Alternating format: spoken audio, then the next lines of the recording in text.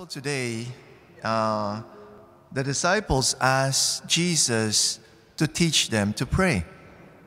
I don't know if you find that surprising. For me, I find that surprising. Jewish people, they pray, I think 7 times a day. So they know how to pray. Why are they asking Jesus to teach them to pray? And I think it's because they saw something on how Jesus prayed. They witnessed Jesus is so busy preaching and healing the sick.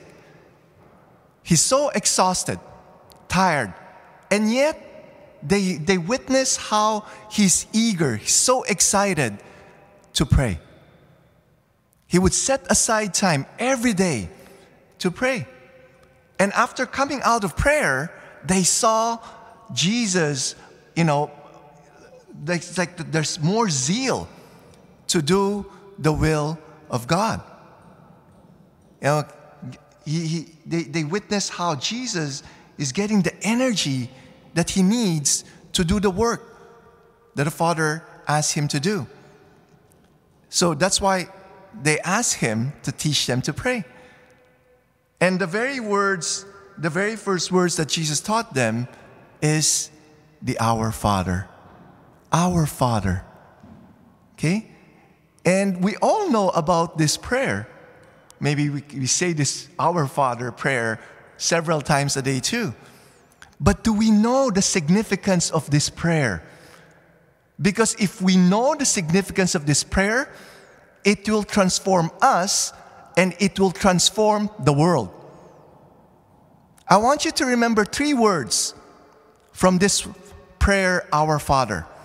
First, and these 3 words starts with the letter I. So the 3 I's. Okay? The first one is identity.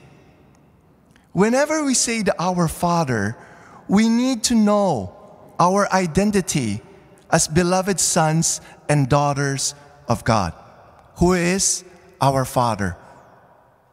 And Jesus is teaching us this prayer because he wants to remind us your identity, our identity as beloved sons and daughters of God. And because we are sons and daughters of God, we share that Jesus is sharing with us that intimacy, the second I, the intimacy that we need to have with the Father.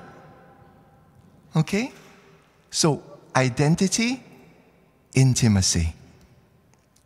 So the question is, whenever we're praying this Our Father, are we reminded of our identity? And are we growing in our intimacy with the Lord? Or are we just saying this prayer in a very mechanical way? Okay? The third I. What's the third I? If you know your identity, if you're growing your intimacy with the Lord, the third I is intentionality. Intentionality. Very intentional in doing the mission. Jesus was that. Jesus modeled that to us. He was very intentional in doing the mission that God the Father has called him to do.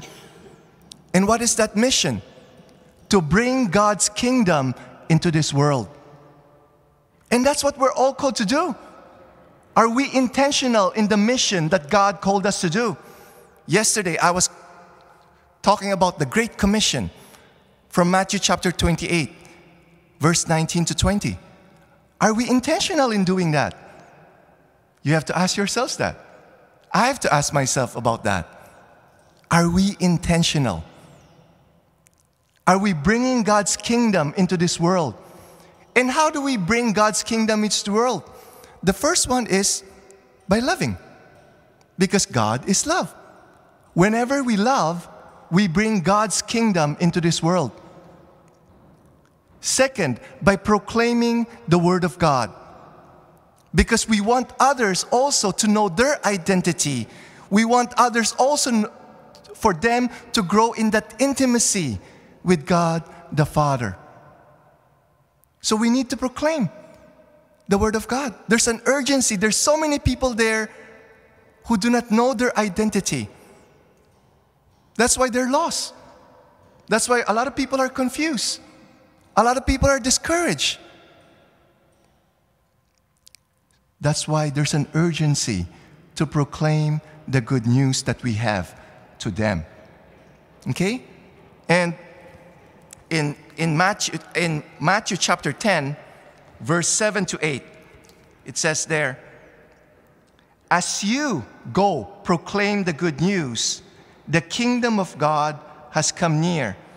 Cure the sick, raise the dead, cleanse the lepers, cast out demons."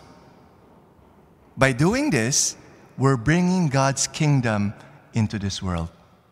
Okay? The kingdom of God, the kingdom of heaven has come near.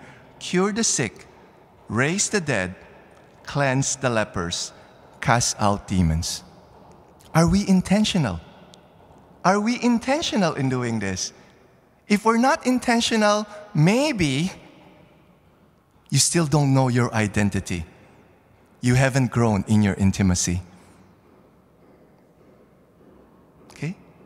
So today, let's do a day of reflection about the 3 I's: identity, intimacy, intentionality, as we pray the Our Father.